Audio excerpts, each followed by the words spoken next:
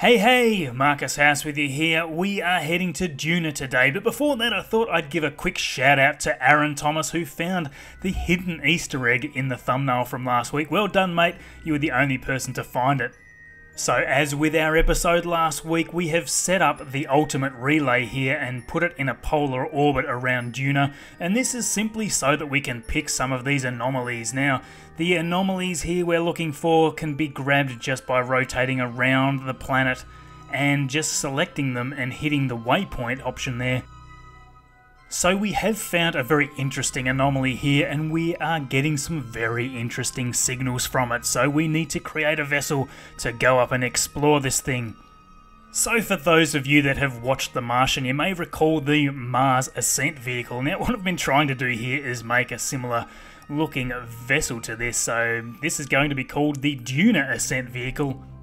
The actual vessel itself, of course, is hidden in there behind the fairings. You'll get to see this pop out here shortly. For now, we are going to launch this thing with these three massive rocket cores to punch us up all the way to Duna. The Duna Ascent Vehicle, or DAV, is only going to need its engines just to come down to do the landing on Duna. The actual rocket cores themselves are going to get us all the way to an intercept with Duna, and also help with our aero-braking manoeuvre as we pass through Duna's atmosphere. The thrust-to-weight ratio of this rocket is around 1.2 at liftoff, so we can start our gravity turn here quite early. Our crew for today is Burberry Kerman, our pilot, Lenina Kerman, our scientist, and Bill Kerman, of course, our engineer. The two side boosters are linked with external fuel ducts to the central core booster, so we're going to decouple this now. There we go, leaving, of course, our central core fully fueled. This stage is going to get us up past orbital velocity, and then the next stage is going to get us all the way to Duna. We are now just passing 1500 meters per second, only another 600-700 meters per second to go to get past orbital velocity, and then we can start setting up our transfer. As we come out of the atmosphere, we're going to ditch these fairings. There we go there. Obviously they were set up there in a clamshell method with 4 separate segments. So there we go there, you can see the Duna Ascent Vehicle in all its glory. It is kind of similar looking to the vessel in the Martian movie, but you know, you can only get these things so close with stock parts. So there we go there, we are now at orbital velocity. We'll just accelerate the video here while we're getting our transfer burn set up for Duna. Just some small adjustments with the prograde and retrograde markers there. There we go. There is still a little fuel left in stage 2 here, so we'll burn this out first. So there we go there, we'll fire that next stage. And I obviously had my decoupler staged in the wrong order there, so we blew that up, but no matter. This thing survived nicely there. Now in this stage we're going to need roughly 2/3 of the fuel to get to our Duna transfer target. The full transfer burn to Duna is only a little above 1000 meters per second, so we've got that there fairly close. There we go, we'll just adjust this here shortly in a moment. Just a normal burn I think is going to fix this up. Oh, that's the anti-normal marker. We'll turn to the normal marker. There we go, just a small burn here. There we go, that will do just nicely. So we can now watch Kerbal fall away as we leave Kerbal's sphere of influence. Actually, I've just realised that this is the first manned mission. Manned mission? Kerbal mission is probably the better word. The first Kerbal mission to Duna that I've done in this series. So we should have much science to collect out there. We haven't even planted a flag or anything on Duna at this stage. Just a small radial in burn to bring us down into Duna's atmosphere so that we can aero brake, and at the same time we're going to be doing an Ike flyby. Now of course, because Duna's atmosphere is so very thin and so very low, we are going to be passing very low in altitude through Duna's atmosphere, around 13 kilometers from the surface. We do have plenty of fuel to burn in this stage that we've got here, so we are going to use our engines here to give us a bit of assistance as we pass through the atmosphere. We will of course let the atmosphere take as much of the velocity off us as we can, and then we'll switch on those engines there just to reduce ourselves further down so that we fall into a Duna orbit. So there we go, there we'll time warp now around to our apoapsis marker, and we're going to just do a very small burn to drop this last stage down onto the surface of Duna so that we are leaving our space free of debris. Just a very small retrograde burn there just to bring our periapsis down under 0 kilometers, so that there should be more than enough to have our third stage there impact on Duna. We'll actually decouple here now. And there we go, for the first time we'll engage the engines of our Duna ascent vehicle. And a very short burn in the prograde direction to raise that periapsis back up again. The next thing we need to do is set up our normal burn so that we can move our orbit so that it's going to pass over our detected anomaly. Now, if I didn't have loads of fuel in this stage, because we are going to be doing a refuel on Duna, then I probably would have tried to encounter Duna on a specific angle so that we didn't have to waste quite as much delta V here doing a normal burn. But we did have plenty of fuel, so no problems. Just skimming over me, picking up a bunch of different science data, and you'll also notice here that I have a storage unit here hidden in the top of the vessel, which we can use to store all that wonderful science data in, meaning we can do lots and lots of scans and bring it all back. If you have a scientist Kerbal on board, of course you can hop out and you can reset those experiment containers. Lenina here, of course, is our Kerbal for this mission, so she's doing that quite nicely. And welcome back to the DAV, Lenina. Okay, so we've picked up our science from space around Duna. Now we're just going to do our maneuver burn here. And there we go, that should do it. We can now come in to find out what is so mysterious down here at this anomaly mark. What is the strange signal that we keep getting back through our ultimate relay about this particular location? Let's find out. There does seem to be quite an epic dust storm going on down here all around this mountain area. Now, KerbNet at the start of this episode did report this mountain as being called Bill's Spine. I don't know if that's actually correct or whether that's just the location name for the marker that we plonked down here. We'll drop out those landing legs. We've actually reduced pretty much all of our surface velocity, so we actually really don't need our drogue chutes. We'll give them a try here in a moment anyway. I don't even have time to deploy these fully, so we'll drop those and we'll do the full chutes.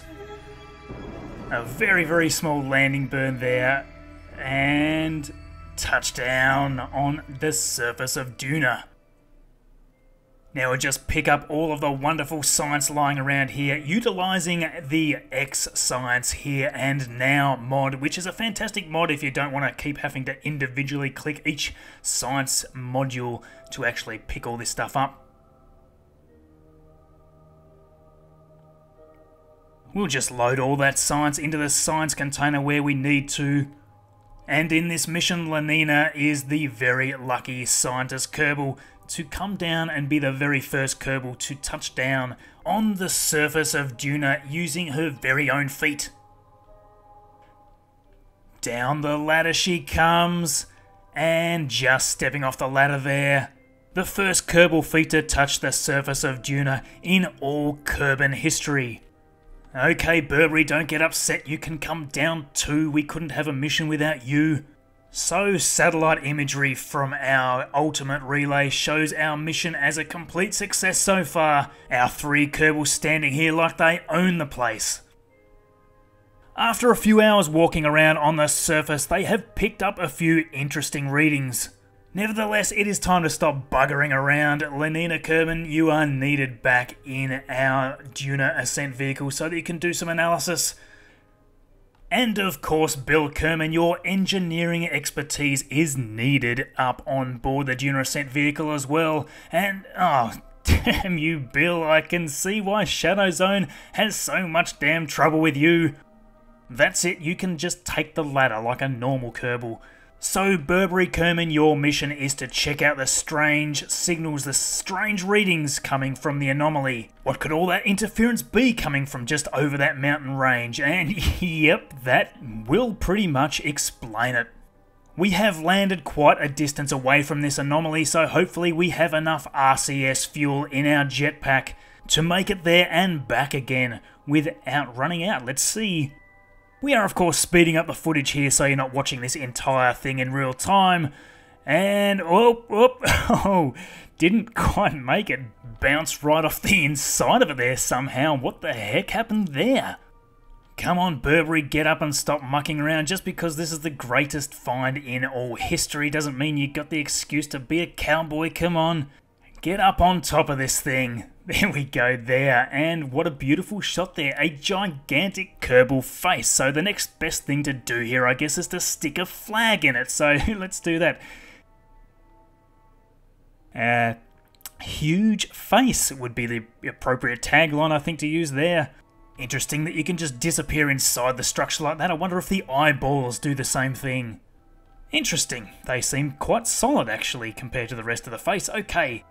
We have just over half our RCS fuel here left, so we should be able to make it back. We are going uphill a little more this time, so fingers crossed. Of course, in real life, there is no way that you could do this sort of thing with an EVA pack. There is just no way that these things put out that much force. It sure is fun, though.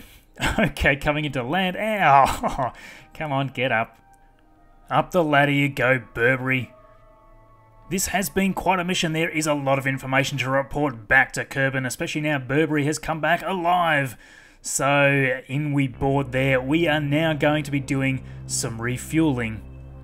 Radiators and drills out now. Our ladders can come up, and we've basically got hidden away up on top of the vessel our Convertitron unit. And look how fast this thing refuels with Bill, our 5-star engineer, on board. Now that we are fully fueled, we need to make sure that our phase angle is correct in comparison to Kerbin's orbit, so we can do this with Kerbal Engineer there in the bottom right hand corner. There are other great mods like Transfer Planner, which will let you do this sort of thing in an easier way. I tend to just stick with Kerbal Engineer and just the Transfer Window Planner website. Bringing in those solar panels and launching. Obviously on Duna we can do our gravity turn pretty much as soon as we lift off. There's hardly any atmosphere to slow us down here, so we're going to punch straight out of the atmosphere very quickly. And there, after 800 meters per second, that's basically enough for now. We will wait until we transfer out to our apoapsis marker before we circularize our orbit. And just a very small burn there, and there we go, we're already in orbit there now. Solar panels back out for our journey back to Kerbin. And after setting up that transfer burn, we can now time warp around to our maneuver node and do our final burn for this stage. We have a burn of over 800 meters per second to do here. This stage is going to get us some of that way, and then the next stage is going to get us just that final leg of our journey. Decoupling there, and we are running now on a single Terrier engine. Now this stage has got plenty of delta V, more than enough to get us to Kerbin from here. That is not going to be a problem. What we are going to do is just pick up any science that we might be missing at this stage. I don't think we're missing anything. You may have noticed that it takes more delta V to get from Kerbin to Duna than it does to get from Duna to Kerbin. This is due for the most part because Kerbin's gravity is much higher than Duna's gravity, so we just don't need as much energy to escape Duna's sphere of influence in the first place. So we can watch that beautiful sight of Duna falling away from us there. And now of course we'll just do a few very small adjustments to make sure that our trajectory back into Kerbin is pretty much spot on. We do of course want to come in and aero brake in the atmosphere before we land. We're not going to be doing any retrograde burns to get into a low Kerbin orbit or anything like that. We don't have the fuel for that. We are going to come straight in and land. Coming around here, we will basically stop our time warp as soon as we hit Kerbin's sphere of influence, and we'll just do a few slight radial in adjustments. We'll just bring our periapsis there down to around 20 kilometers. That should be more than enough atmosphere to slow us down. We'll just turn in an anti-normal direction and decouple that last stage there just so it doesn't come back and hit us. And there we go, Bill, Lenina and Burberry Kerman, hold on to your hats, this is going to be a pretty hot ride. Because this is a light vessel and we are hitting the atmosphere very hard and fast, we are removing a lot of our velocity here very quickly.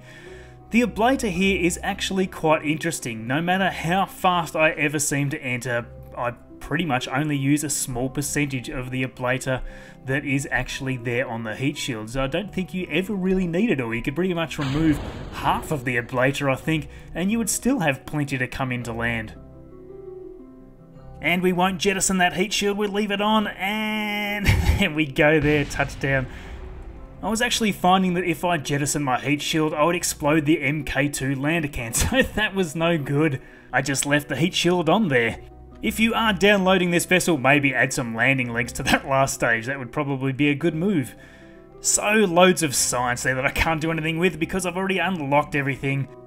There will of course now be a very serious debriefing with Lenina, Burberry and Bill to try to figure out what was going on up there at the anomaly. Will there be another mission soon to Duna? Let's hope so, there is a lot more to explore. So thank you for watching, I hope you enjoyed that video. Please take a second, give it a thumbs up, all your support helps a great deal. If you have any questions, please do whack them down in the comments below. I do enjoy answering your questions. Thanks very much, of course, to all of you that have subscribed. And for those who haven't yet, please do subscribe to see more. Follow me on Twitter at MarcusHouseGame, and we'll see you in the next video. Using our RCS thrusters there to slowly pull the lunar module out there. Both the command surface module and the lunar module, of course, is at this point fully fueled in real life. We have again cut a lot of the fuel out to make this a little more realistic so that we are kind of simulating them.